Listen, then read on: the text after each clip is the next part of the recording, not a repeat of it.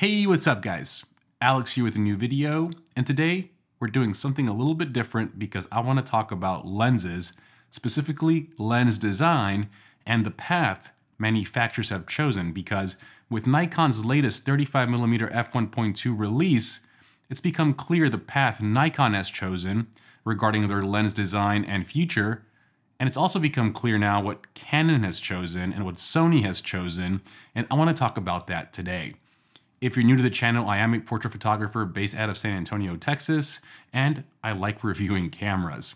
As a matter of fact, I love gear, I love cameras, and I think all manufacturers are phenomenal, and we are lucky to be alive right now because you can't go wrong with Canon, Nikon, or Sony. But it's become pretty clear that each brand has chosen a different path. What do I mean by that? Well, Nikon just announced their 35mm f1.2, and it is a huge lens. It is a bazooka of a lens, and it actually matches their 50mm f1.2, which also happens to be the biggest 50mm 1.2 in the market. But why is that? Why are Nikon's lenses so massive? Well, Nikon has chosen a path with their lens design. They've chosen to optically correct all the flaws. What I mean by that is they're designing their lenses to be optically perfect with no digital assistance, which means in return, you have pretty large lenses because you have to fit autofocusing motors, you have to fit all the technology and be optically perfect. Well, what is the opposite of what Nikon is doing? That's actually going to be Canon. Canon has released their new line of lenses. There are 35, 24, 50, even the new 70-200. I think they actually started with a 24-105 f2.8 of lenses that are optically flawed. They're actually optically terrible. These lenses cannot be used without digital corrections in post or in camera corrections for JPEGs. What I mean by that is all these lenses have massive distortion, massive vignetting, and Canon has chosen to create optically imperfect lenses and correct the imperfections later on in your Lightroom or whatever kind of software you use to edit your photos. And they've chosen this because they're able to get their lenses to be smaller and lighter. Not necessarily cheaper, but smaller and lighter. We'll get to how I feel about that in a second. And then you have Sony. And I think Sony's actually doing a little bit of both. With their G Master lenses, for the most part, they're pretty optically perfect. They're not the largest, they're not the smallest, they're kind of in the middle.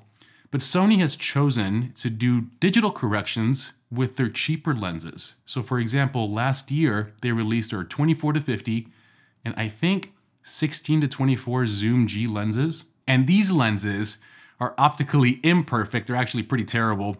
And you need to have digital corrections turned on or fix it later in post to fix those imperfections. But what they did is they released a cheaper line of lenses, a small compact line of lenses that require digital corrections. And from the most part, it looks like Sony is doing this with their G line and their cheaper lenses and not necessarily their G Master line. So Sony kind of falls in the middle of this lens design choice. And then you have your third-party manufacturers like Sigma, Viltrox. These companies don't have the luxury to design software corrections because they're not making the camera like Canon, Nikon, and Sony. So they actually have to optically design their lenses to be perfect. And that's why Sigma lenses are on the larger side because they don't have the luxury to fix it later. Viltrox has actually impressed me because their 16mm f1.8 lens is one of the best wide-angle lenses I've ever used, and it's optically perfect. There is no digital corrections needed for that lens to have no distortion, and that's pretty impressive. So, we now know the direction these three different manufacturers are going, and us as photographers and as consumers have to decide what path we want to take. And look, the reality is there isn't a wrong path, because you could be in the camp, and I'm actually in this camp, that hates digital corrections. I hate spending $2,000 on a lens that's optically imperfect that needs to be fixed via software. But I also understand that the final result is what matters. And with digital corrections and with all that magic, the final result is still going to be awesome. So does it really matter? I think for me, it's more of a principle thing. If I'm paying $2,000, I want that lens to be optically designed the right way, not with shortcuts.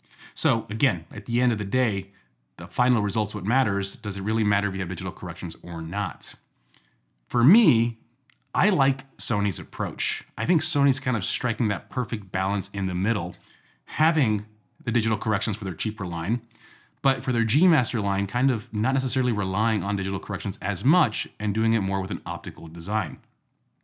I have to commend Nikon for what they're doing. I think what they're doing is special, making cool lenses like the 35mm f1.2, regardless of the size, giving us the option to say, hey, here's a special lens. It's optically perfect. It's expensive, but if you want it, have at it. And they also provide cheaper, smaller lenses. So I like what Nikon is doing as well. I honestly, like I said, it bothers me when you're spending so much money on a lens and it's not optically designed the right way and it's designed with shortcuts in mind. And that's why I really can't get behind Canon's approach where they're really leaning into these digital corrections. But we now know the path each company's choosing and the direction each company's choosing. So like I mentioned before, it's up to us to decide what we want to choose, what we want to shoot with, and who we want to support. So let me ask you guys in the comments down below, let me know. Does it matter if it's digitally corrected afterwards? Does it bother you? Which brand are you choosing? And why?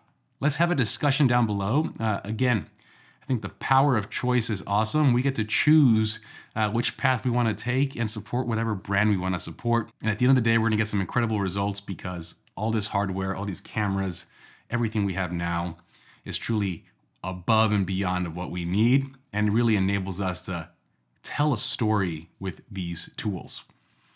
But guys, let's have a discussion down below. Which path are you gonna choose? Which brand do you wanna support? And what's your take on all this? If you're new to the channel, please smash the subscribe button. It really helps out. If you like videos like this, where it's more of a discussion on the industry and brands and what's going on, also let me know down in the comments below so I can make more videos like this. And as always, guys, I will see you on the next one. Have a good one, guys. Peace.